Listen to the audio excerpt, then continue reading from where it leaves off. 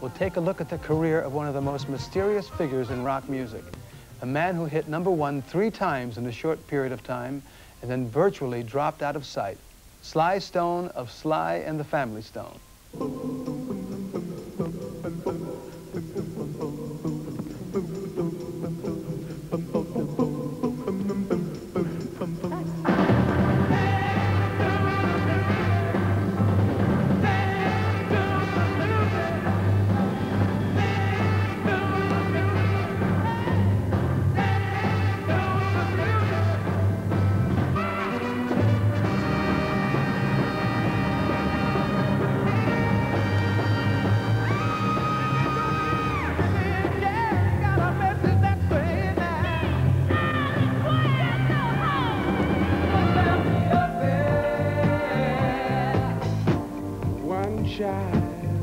Grows up to be somebody that just loves to learn, and another child grows up to be somebody you just love to burn.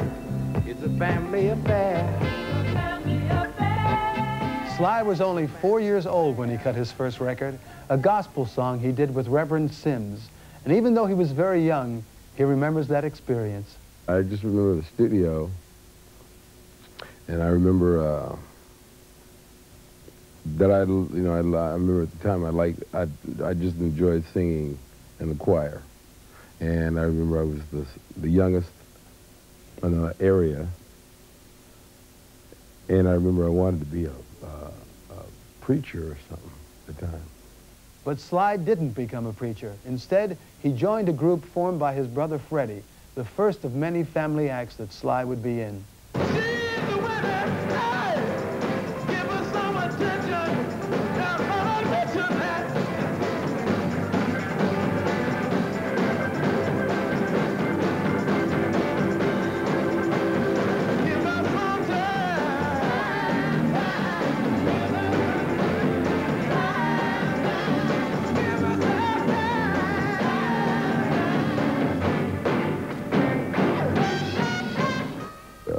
Any record that I do, any song that I do in church that was a hit or anywhere else, I try to sound like the people that did the song. So, you know, we'd have a long list where I would tell you who I tried to sound like. As Sly tells our correspondent Maria Shriver, by the time he was in his early teens, he wasn't only singing in groups, he was also writing songs for them. When I look back on it, I realized I was writing blues, but I had a rock and roll attitude. So sometimes it worked, and most of the time it didn't. By this time, Sly's family had moved to California, and one of Sly's first paying jobs was as a DJ on an Oakland, California radio station. Well, one thing on the radio, we had dedications. And Willie Popcorn and Tamale, those were some of the names that dedicated, you know, and, all nicknames, you know, and I want to dedicate to Jeannie Bell, you know, those kind of things. And I'd write on the radio. That's what I did a lot of times. I wrote behind the board songs, and I'd, you know, make notes. Things began to happen for Sly. He got another band together, and with the help of legendary San Francisco DJ Tom Donahue, began to get jobs as a studio producer. Well, I had a band at the Cow Palace. Well, every time shows came to the Cow Palace, as they do at the Forum or wherever, at that time, there were big bands that took care of all the music. And Sonny and Cher came, or somebody came. My band would, you know, handle all the music. And then Tom Donahue gave me a chance to produce it. Actually, I was making $35 a week.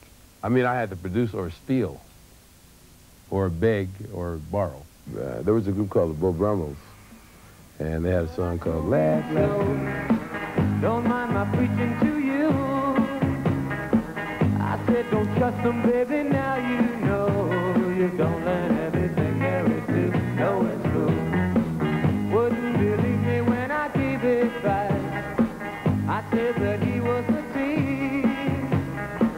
If you won't help, you better ask me now. You'll be some chicken turkey with a pretty queen. Laugh, laugh, I thought I'd die. This people funny.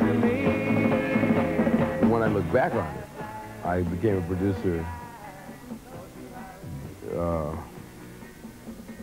No, I don't like the way that sounds in order to survive.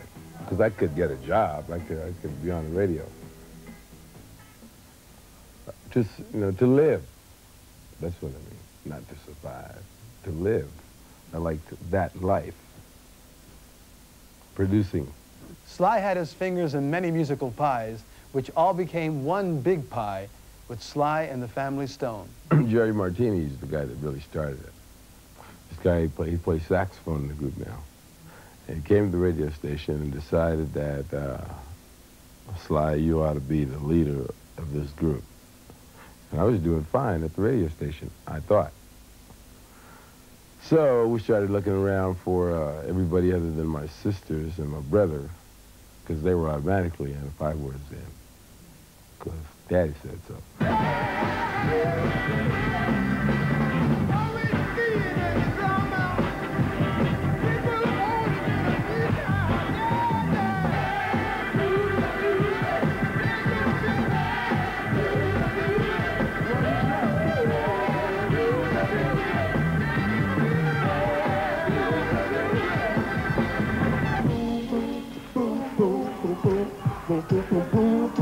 The Family Stone's first hit, Dance to the Music, went top 10, and success hit Sly in a big way.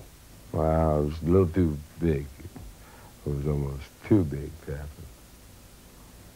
You know, I thought we would happen, but at the time it was,